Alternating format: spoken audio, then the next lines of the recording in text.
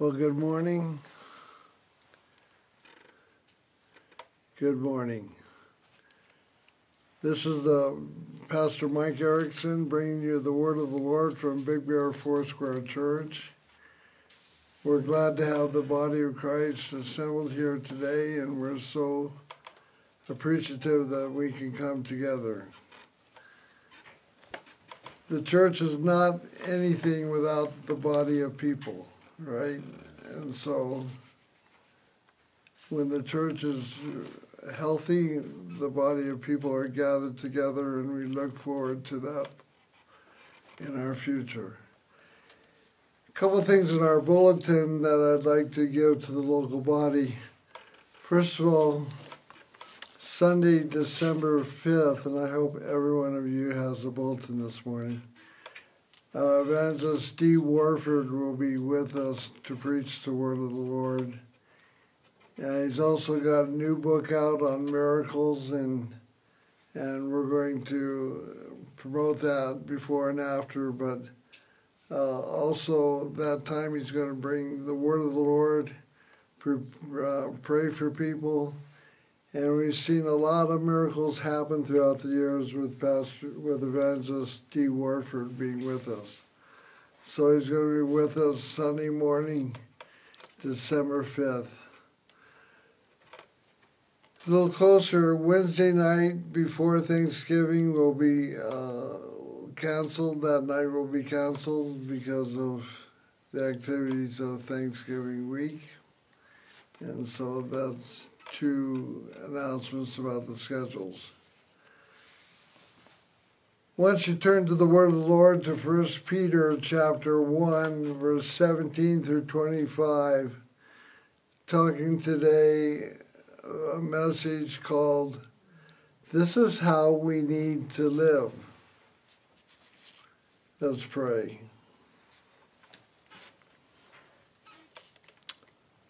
Father God, I pray that you would please touch us with your word today. Help us to focus on your word. Help us to be centered on your word. Help us to receive from your word today, hear your voice in it, and Lord, be touched today. I pray, Lord, that you would help me to preach your word with power and authority, so that everyone who hears this word today will be blessed, encouraged, and ministered to. In Jesus' name, amen. This is how we need to live. I imagine that there'll be a lot of people standing before God that don't know him. And what a horrifying place and position to be in for those standing before God and not knowing him. But if I take from our society and from people in general who do not know the Lord, I can imagine this response: who are you to judge me? What gives you the right to judge me? And feeling that echoing the sentiments here on earth before the throne of God himself. As I was going through the word this morning, not only this morning but this week, I've had some pastors tell me that people have been saying that we have no right to tell people how to live. And I say, well, we have the right to preach the word of God that tells us how to live. And so many times people only turn to the Bible, the word of God, during a service, during a time of preaching. And I want to encourage everyone to be in the word so that God's voice can speak to you about your life personally. Beginning with verse 17, it says, "And remember that the Heavenly Father to whom you pray has no favorites.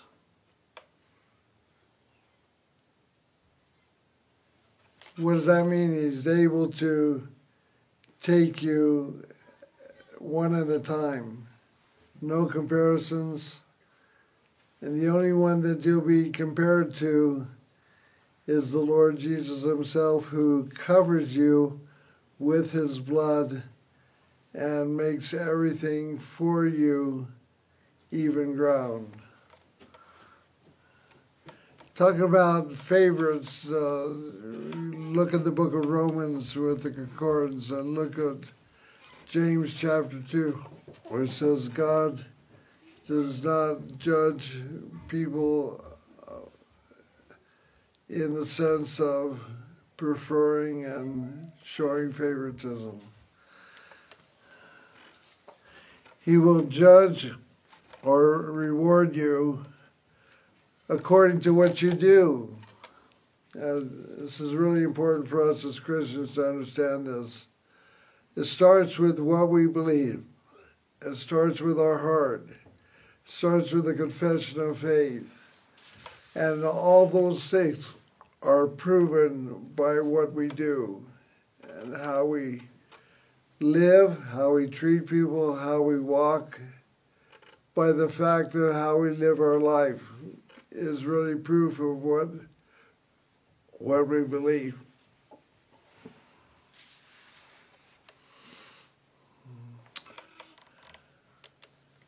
So having said that, so you must live in reverent fear of him during your time here as temporary residents.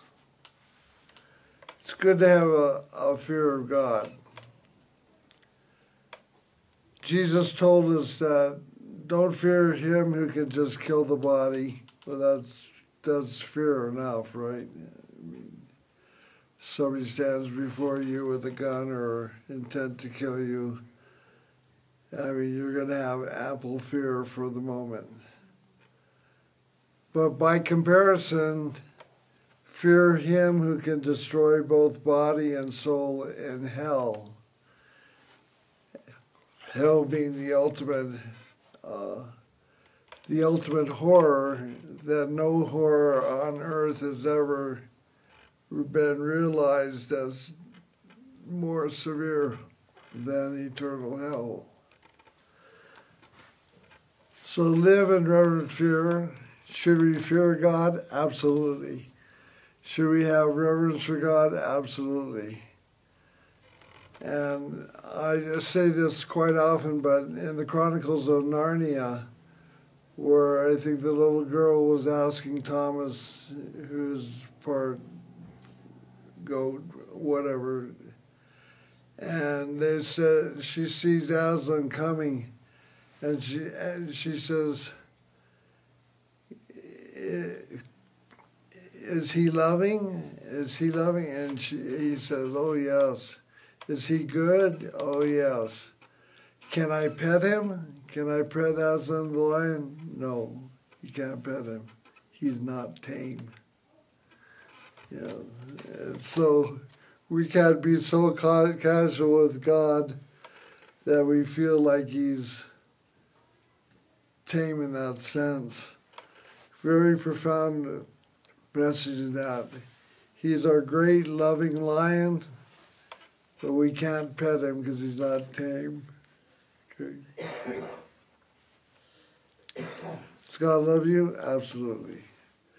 My whole point is that we don't take him for granted, and we know and fear who he is, and he's by nature omnipotent, all-powerful, omniscient, all-knowing, omnibenevolent, all-loving, and omnipresent. You are temporary residents here on earth. I think the thing that will make our lives as Christians easier, in a sense, is realizing that this world, this place, is not our home. we don't live for here. About 30 years ago, or more, I was going to take a part-time job at Snow Summit, and I applied in the summer.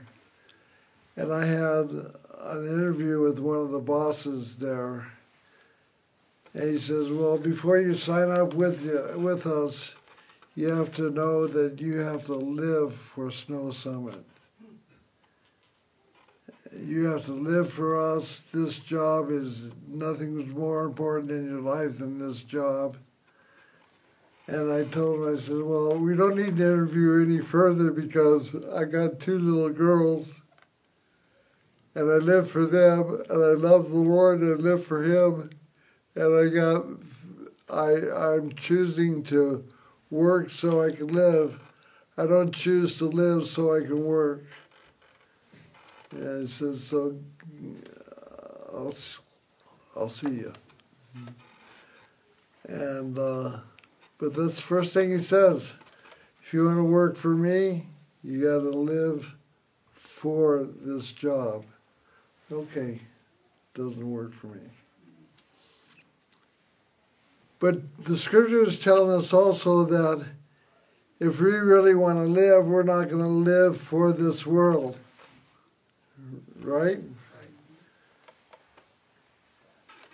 I've had the privilege of ministering in 11 nations. And one of the things that I realize in every one of those nations when I go to preach or go to do anything is that I'm not a resident here. This is not my country. I represent another country, another place. And I am intently and understandingly a foreigner who is free to preach the word in some cases.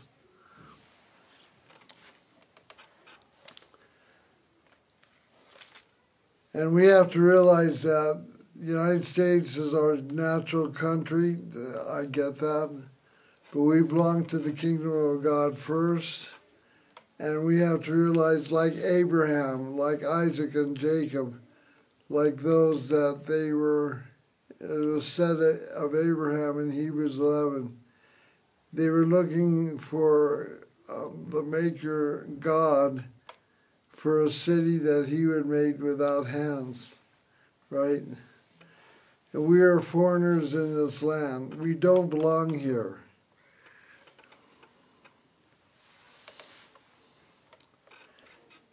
Imagination, get it going a little bit to a baby in the womb.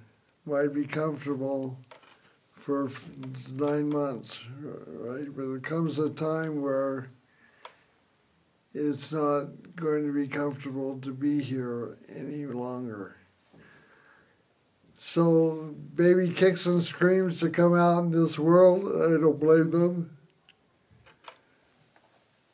But a lot of times we're going to be birthed, understand we're going to be birthed into heaven, into the kingdom of God.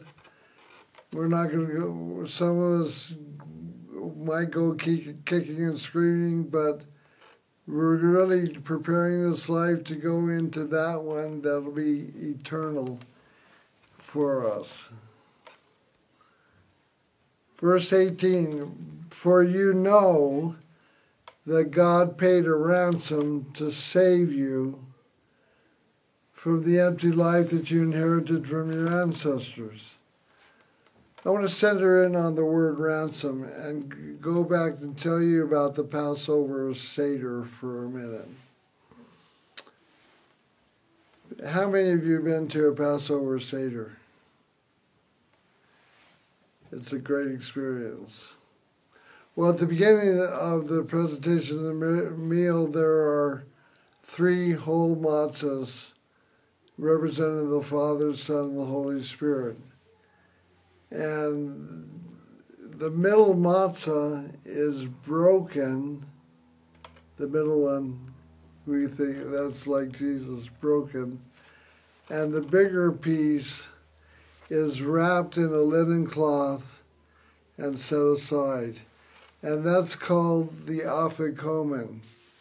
And that bigger piece is called the Afikomen, which means until later.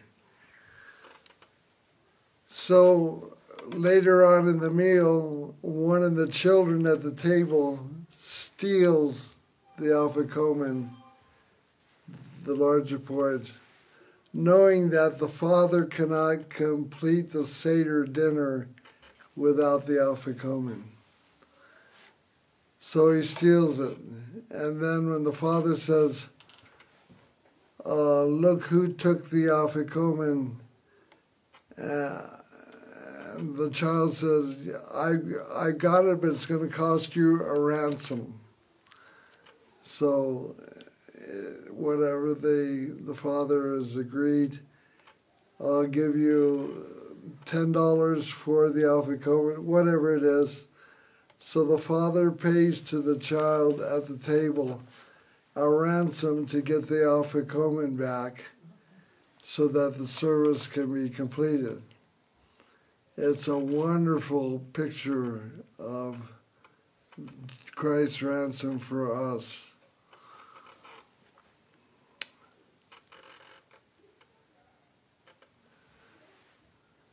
He paid the price, right? A ransom to save you from the empty life that you inherited from your ancestors. And it was not paid with mere gold or silver, which lose their value. It was the precious blood of Christ, the sinless, spotless Lamb of God. Jesus never committed any sin in his earthly life. Matter of fact, never before or since or after, perfectly sinless and holy. I don't know how this statistic can be true, but as polling it says that 47% of born-again Christians believe that Jesus sometime in his life committed sin. You can't be a born-again Christian and believe that Jesus had sometime committed sin. He committed sin, no sin at all. He who knew no sin became a sin offering for us. We are purchased with the precious blood of Jesus that we celebrated in communion today. And identifying with the blood of Christ that flows through our spiritual veins, that's redeemed us because the Father paid the ransom through the blood of Christ for our redemption. Long before the world began, but now in these last days he has been revealed for your sake. We are in the last days. Whether we are or not for sure, you have to live like you are, because the Scripture is very intent on us understanding that we must live for him and completely for him in the last days.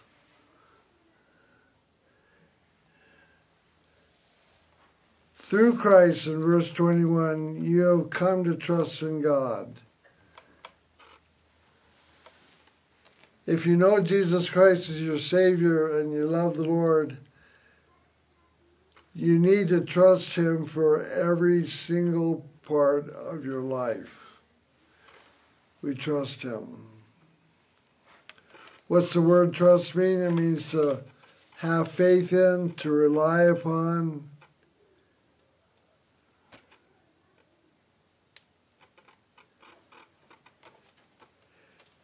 And you have placed your faith and hope in God because he raised Christ from the dead and gave him great glory.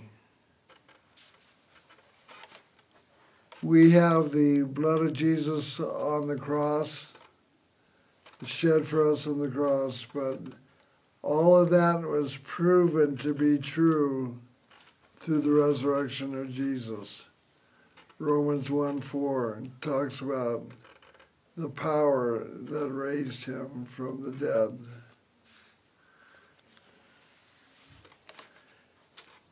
It was because of the resurrection that the Lord's brothers Jude and James became believers.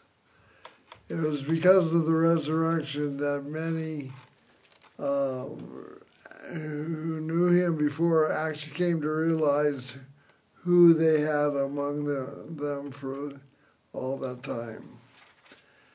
After the resurrection, you have the ascension of Jesus into heaven, and then you have 120 waiting for the Holy Spirit to come in the upper room in Acts chapter 2. After that, the church exploded because of who Jesus is and what he's done and how it's been proved through the resurrection and his involvement with even us today. We love him because he's displayed that love to us. We serve him because of the reality of him in our lives. Every one of us can say, God has been not only real to me, but ever present for me every day. You know, I praise the Lord and thank the Lord that he's in the tangibles, things that I can physically see. He's in the intangibles, the things that I can't see or understand. He's all in every dimension. He works around those around me. He works those things in me. He speaks to me through his word, his voice personally. He speaks to me through people in the body of Christ. The reality of God is very apparent to me every day.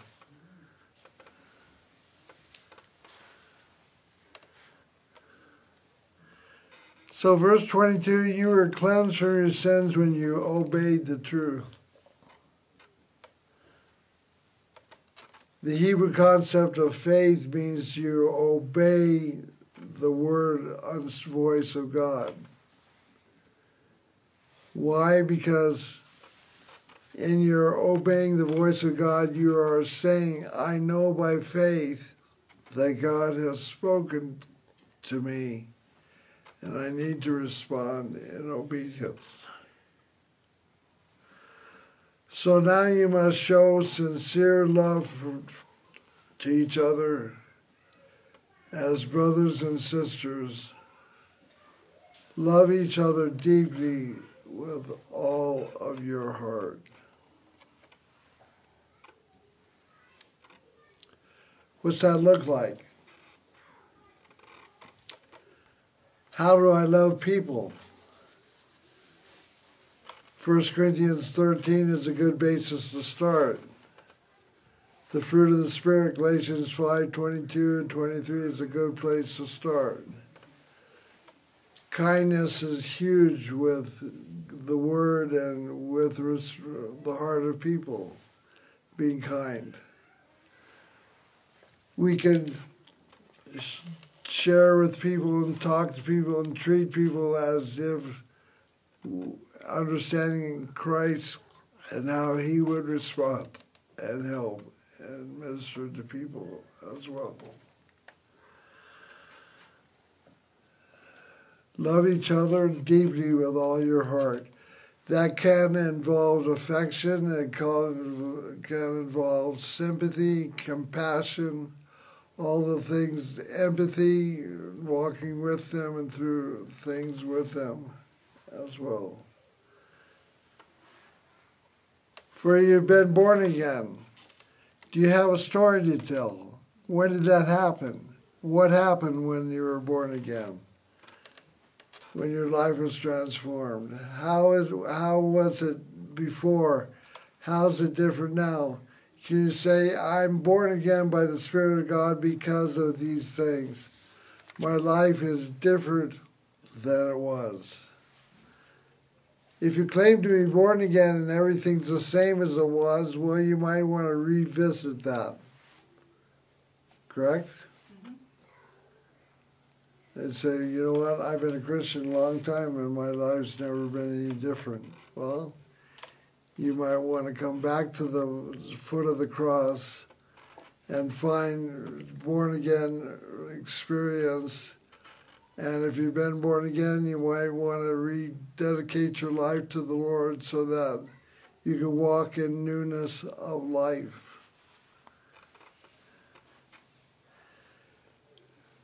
For you've been born again not to a life that will quickly end. Your new life will last forever because it comes from the eternal living Word of God. Amen.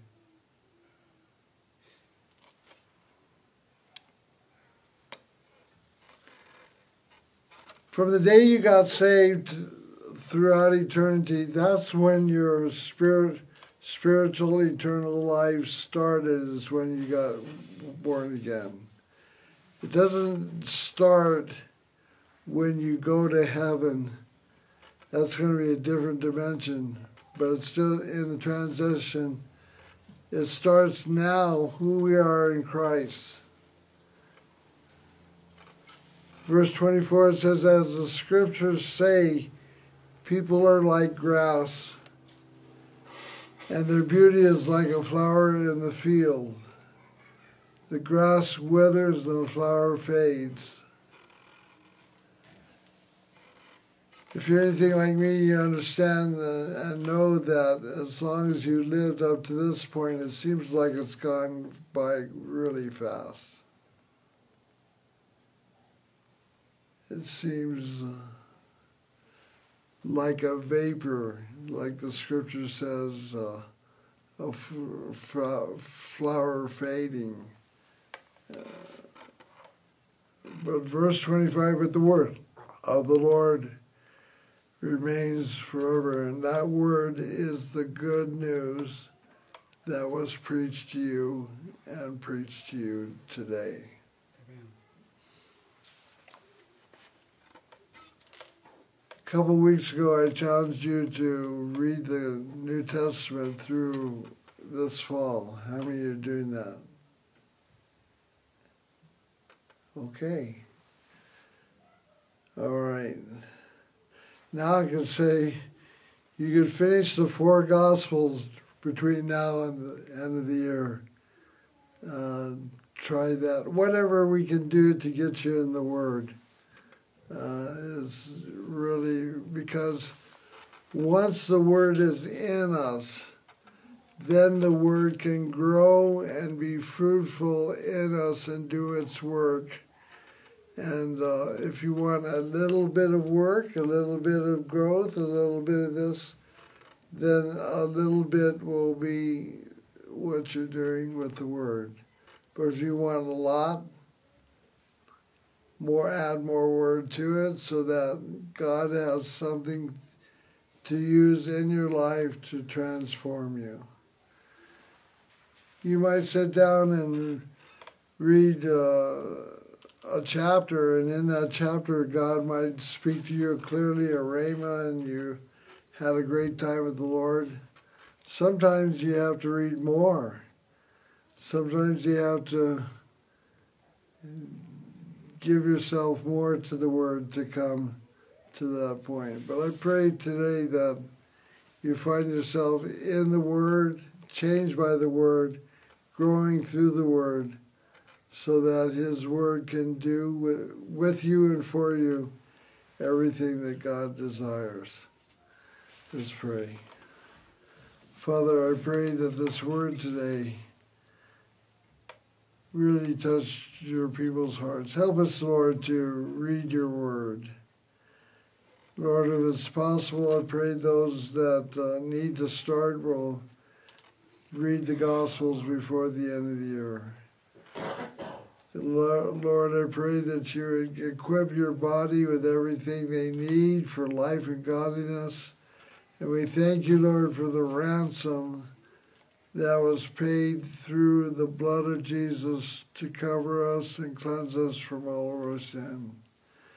Lord, I thank you today, and I praise you and thank you for your grace. In Jesus' name, amen. Amen.